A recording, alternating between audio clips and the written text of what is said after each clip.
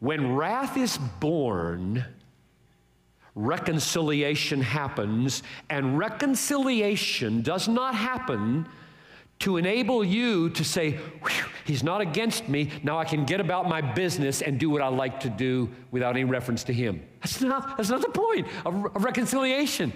Now I'll read Romans 5, verses 9 to 11.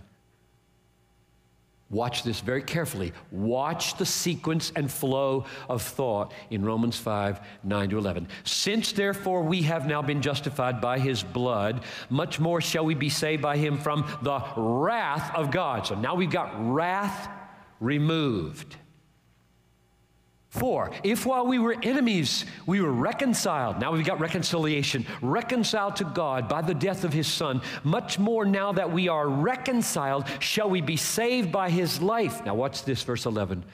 More than that, we also rejoice in God.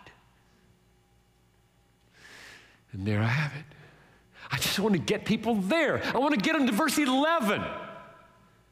I don't want them to stop in verse 10 and just celebrate reconciliation, good feelings. Nobody's mad at anybody anymore. And let's just go do stuff. Let's just go live our life. And it feel good. He's not mad at me anymore. I'm just going to live my life. I'm just so happy he's not mad at me anymore. I'm just going to go live my life. That's not the point. That's not the point at all. The point is, not only that, we rejoice in God. The mark of the reconciled believer is joy in God. Not just being reconciled with God. God is the gospel in the end. The highest, best good to which all the others are leading, without which all the others would not be good news.